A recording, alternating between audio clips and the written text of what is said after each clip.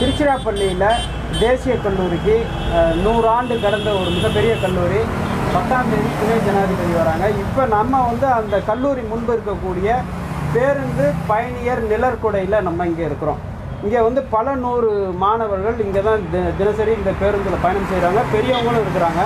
இந்த பயணியர் நிழற்குடையில் இருக்கைகள் இங்கே இல்லை, அது உடைந்தோ அல்லது அகற்றப்பட்டோ இருக்குங்கிறது விஷயம்.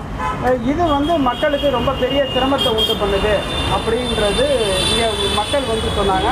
அதன் அடிப்படையில் நம்ம இப்போ திருச்சி கருமண்டபம் அந்த தேசிய கல்லூரி முன்பு இருக்கக்கூடிய பயணியர் நிழற்குடையில் இருக்கின்றோம். இப்போ ஒரு பயணியர் பேருந்துக்காக நின்றுட்டு இருக்காங்க. அவங்கள பார்ப்போம். ஐயா வணக்கங்க. ஐயா வணக்கம். ஐயா உங்களோட பேர் என்னங்க? ஐயா பேர் பெஞ்சமின். பெஞ்சமின். இப்போ நீங்கள் எங்கே?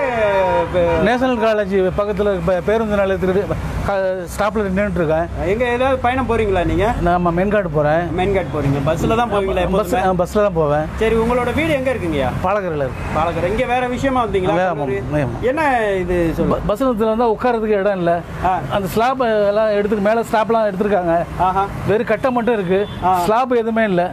இது கிட்டத்தட்ட ஒரு 3 மாசமா இது மாதிரி இருக்குது. இதை சரி பண்ணி கொடுத்தா நல்லா இருக்கும். ஓ, இதனால இங்கே வரக்கூடிய கர்ப்பிணிகள் மற்றும் பெரியவங்க வயது நம்ம யாரும் உட்கார முடியல. அதனால இந்த இது இருக்கு. இப்போ நம்ம கல்லூரி மாணவர்கள் அவங்க கல்லூரி முடிச்சு இப்போ இதுக்கு இருக்கிறாங்க. வணக்கம் பிரதர். உங்களோட பேர் என்னங்க? என்னோட பேர் தமிழ்வாணன். தமிழ்வாணன். எங்கே இருக்கீங்க? சென்ட்ரல் பஸ் ஸ்டாண்ட்ல இருந்து. சரி, ஓகே. என்ன எப்படி இருக்கு உங்களோட கல்லூரி விழா ஏற்பாடெல்லாம்?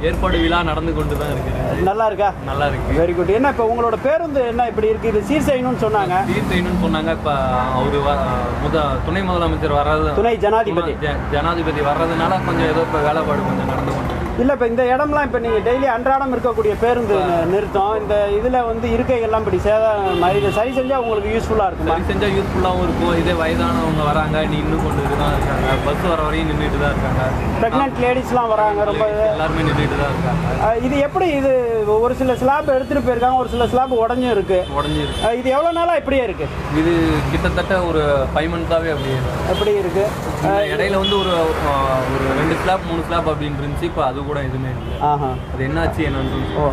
அதாவது இப்பொழுது இந்த கருமண்டபம் தேசிய கல்லூரி முன்னாடி இருக்கக்கூடிய பேருந்து நிறுத்தத்தில் உள்ள பயணியர் இருக்கை சரி செய்யப்பட வேண்டும் என்பது மாணவர்கள் மற்றும் பொதுமக்கள் கோரிக்கையாக இருக்கின்றது. அவர்களுடன் NTC.com வெற்றி செல்வன்.